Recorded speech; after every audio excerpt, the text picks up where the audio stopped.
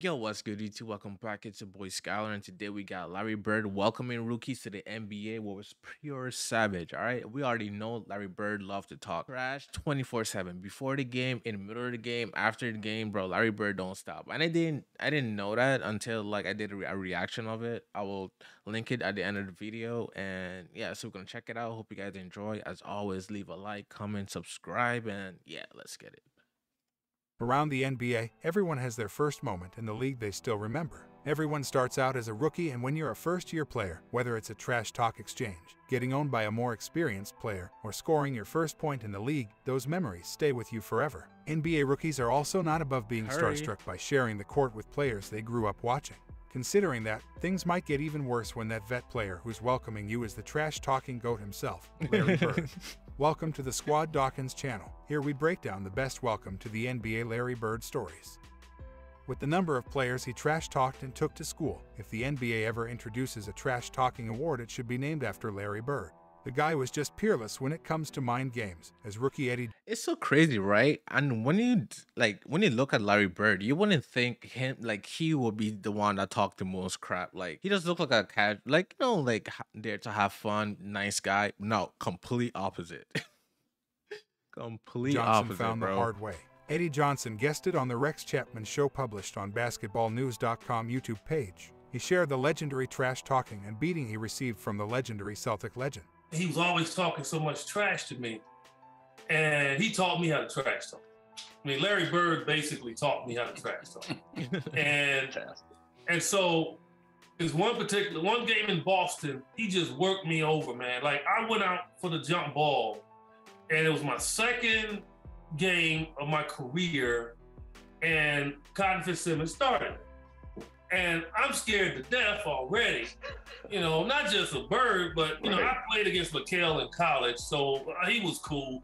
But Robert Parrish, I mean, Dennis Johnson, I'm looking at all these dudes, man, and I'm intimidated. Yeah. I had played against Danny Ainge in college. So, but Bird walks out at the jump, and the veterans on my team said, Eddie, just don't pay attention to him. Fine. So I mind my own business on the jump, and he walks out, and he just stands next to me, and he leans over and he looks at me. Ah, And I didn't pay him any attention. He said, do you honestly think you gonna guard me, motherfucker? Curse that. see, the thing is, Larry Bird is so smart. They'll keep playing. That's all mind games. He trying to like throw you off mentally. So him doing that is just like you start doubting yourself. Like, wait a minute, wait, did he really just say that shit to me? Like, wait, what? Wait, and then you start like doubting yourself a little bit. You start like getting into your own head and start making mistakes. Larry Bird's smart, bro. That. Like, what? I just didn't say nothing. Then he stands up and he looks over at our bench and he looks at Cotton. You all think this rookie gonna guard me? Man, I'm gonna bust you up, just right in my ear. Oh my And I'm god. just looking forward. I'm like, and so by that time, all the guys on the floor is just cracking up, even my teammates. Damn. So I'm like, would this official please throw this ball up? So the official couldn't throw the ball up because there was something going on the side. So then finally he walks around, stands in front. He said, I'm gonna tell you something right now. I'm gonna wear your ass out. Hey yo. And then I looked at him. I said, I'm here. Don't worry about it. I said, you ain't intimidating nobody. I said, I'm from Chicago. Where you from? He started laughing. Game starts, and I bet you Larry Bird was not expecting that comeback. He's like, you know what? I respect you, bro. I respect you. You didn't bow down. I respect you. he's just wearing me out. Okay? And I'm trying to go back at him. I'm shooting bricks. And in the fourth quarter he was in, it was late. Game was kind of close. And he came down, he said, you talking all that junk. I bet you can't do this. And he raises up from Steph Curry range. No. And he shoots an air ball. And I look at him, he like, that don't matter. It's the fact that I can do it and stay in the game. I bet you can't. I'm like, okay. You know what? Yeah. Larry Bird is a goat in trash talking. The fact that he airball it and still talking shit. He still spun it to make it like, yeah, I still that guy. Like you could, I bet you can though. Let me see your ear ball. Okay. So that stuck with me. Johnson's story is not the first nor the last we will hear connected to Larry Bird welcoming rookies to the NBA.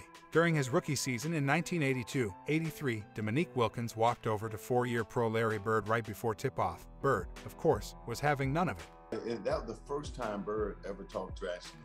It was my rookie season, my first game I ever played against him. What'd he say? I can't even tell you what he said. My first year, I'm excited. I'm playing against Larry Bird. I go shake his hand, he wouldn't shake my hand. Back then, guys just... He wouldn't shake your hand? Wouldn't shake my hand. He would look at me and just nod, right? And I was like, well, maybe he's just getting into the game. You ain't don't touch me, little punk. The fuck? Hey, if you see my last Larry Bird reaction, bro, about him trash talking, bro. The same thing, and Brian saw this. He was like, the fuck, little punk, don't be touching me as a rookie. The fuck? I'm a walking legend. You're a rookie, you want to touch me? It didn't end just without acknowledging the rookie Wilkins. Bird continued hitting him with the trash talk. And so the first time I'm guarding, he said, you don't even belong in this league. He shoots a three. Wham! I said, okay. Next time he comes down, he said, I don't know why they got you guarding me. He hits another three. And now I'm really mad. Damn. Right. He's coming down the court, and I'm cooking your ass. He said, I don't know why they have you guarding me, Holmes. And he shoots a three. Holmes. Now, I wasn't upset he made the three. I said, but this son of a gun just called me Holmes. Yeah, forget the Holmes. And so I never forget that one thing, though, man. I'm like, I was so hot. You know? Another former All-Star that got a nice welcome by Bird was the Seattle Supersonic Shawn Kemp. Kemp found out the hard way just how ruthless of a trash talker Bird was when he faced him as a rookie in 1989. I'm gonna keep this real with y'all, man. My ass got busted real early, man. I came Hey, into the yo. league, man. I was 19. You know how some of them vets, man, they play you to the T, man. I got played down in Boston one night. We was playing Boston Celtics. So the great Larry Bird. I didn't really know much about it. You know, I'm from Indiana. Larry's from Indiana. I knew about the history of Larry, but I didn't realize how he really got down. Larry gave me 50 and 3/4. He was hitting everything. Damn. He talked to me the whole entire game. Bro, not 15, like the whole game, bro. 50 and 3/4, bro. Damn. Wait, who was their coach? They didn't do a switch? They didn't take you out the game? They didn't like take you off of Larry? Wait, what? What did he say? Dude, well, first of all, he asked me to jump ball. He said, "You the cat that broke all my records in high school, right?" And I was like, "Yeah, that's me." He goes, "Yeah, you the one that used to dunk my brother too, right? Eddie." And I was like, "Yeah, that's me." He said, "I Damn. got you tonight." Pay every back. shot he was calling. At the defensive end, he would tell me, he was like, "When I get down to the other end, I'm gonna pump face you, get a hand one on you, look at you, go off the glass." That's how cold Larry Bird was. Man, I was to the point of like, look, I'm gonna foul him so hard that he's basically gonna take his will. He started shooting the ball with his left hand, man. I was trying to foul his right arm. He was shooting with his left hand, banking it off on me, looking at me, still slapping me on my butt and everything, man, telling me everything. When another legend was starting his NBA Bro, the whole 80s and 90s was just a big whole ayo. Wait, what? They're moving a little too, yeah. Smacking what? career, he saw Wearing out firsthand what? how great Larry was and how serious he was about fulfilling his promises. John Stockton saw Larry Legend doing his thing at a young age, which is something he'll never forget. Back in 2018, during an appearance on the Dan Patrick Show, the Utah Jazz legend talked about his favorite Larry Bird story of all time, and he didn't hesitate, choosing one that he lived during his first campaign in the association. I remember as a rookie, he came in, he walked by our bench at the Salt Palace and said, "I feel like 43 tonight." And he came out, he scored 43 in the third quarter and checked himself out with a 20-point victory. And Damn. I was fairly impressed with that one. So he just picks a random number. I feel like 43. And he says it to the bench? Yeah. It was Crazy. very impressive, especially when he backed it up. In 2018, the former Orlando Magic sharpshooter Dennis Scott told another Bird welcome to the NBA story. Scott, who was selected by the Magic with the 4th pick of the 1990 NBA draft, detailed how Bird shut him up with his legendary trash talk and basketball skills. Bird was the only one that really kind of in his soft-spoken way when you talk about guys talking trash. Yeah. Hey, Rook, good to see you. Hey, great college career. I'm gonna catch the ball. I'm gonna pump fake. You're gonna reach for it. You'll get fouled. Bro, nah, that's insane. Hey, how you doing? Oh, cool, cool. By the way, during this game, I'm embarrassing in front of millions. People gonna make, fun of you and whatnot. And yeah, our team gonna win, and yeah, it's nothing to do about it. Just casually, like like what? This man does built different. Lord, the whole day, and he catches the ball. He pump fakes. I go for it. I reach. First foul. I come down court. Scott Skiles kicks me the ball. I shoot a three. In your face, Larry Legend. Yes, I'm feeling good, man. He catches the ball again. Catches it. My dumb self reaches for it again. Tweet. Go have a seat. I see you second quarter, Ruck. So that's how Larry Bird christened me into the NBA. Clyde Drexler is possibly the most underappreciated Hall of Famer in NBA history. The high-flying Drexler was the Blazers' 14th selection in the 1983 NBA draft. He, too, quickly learned on the greatness of Bird and his trash talking. I was guarding in my rookie year. He looked at me and he goes, "You can't stop me." And I looked at him and I said, "Gosh, boy, you're so confident." Bird did not believe the gall from a rookie Drexler. Gosh, he issued so a stern confident. retort before resuming his destruction of the young Blazers swingman. He was confident. You're a rookie. You don't know anything. He proceeded to score like 10 straight points on me. The coach took me out the game. He walks by and he's laughing at me. Essentially, Drexler rivaled Bird as one of the league's elite wings. Damn, so you mean to tell me Larry Bird ruined a lot of rookies' career, bro? Imagine being a rookie, right? You finally get a chance to show off your skills and whatnot to the world, whatnot, right? And you have to guard Larry Bird. Bro, GG's, you go into the bench. You go into the bench.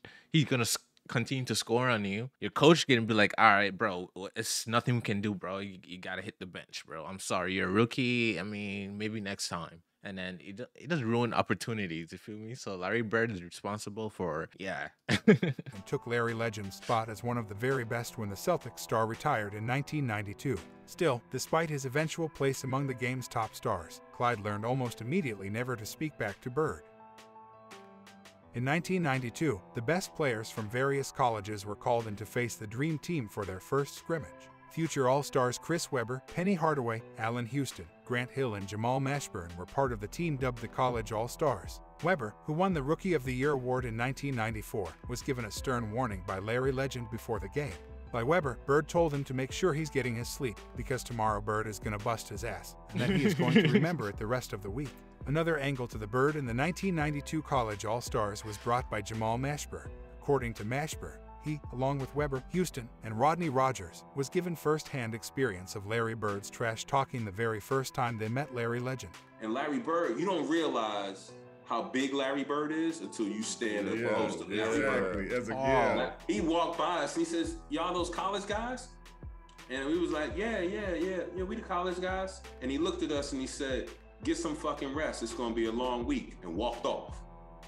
And we was like, what the hell? And so that we just no lie, I probably would have lay there just staring, just staring at the ceiling all night, right?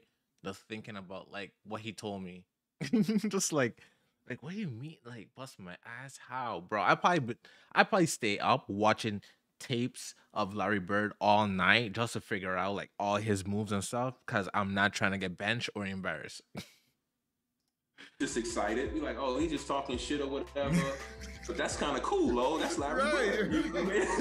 You know who we are. But he ain't call us by Chris Webber and Jamal Mashburn. He's like, y'all them college kids. And then something happened.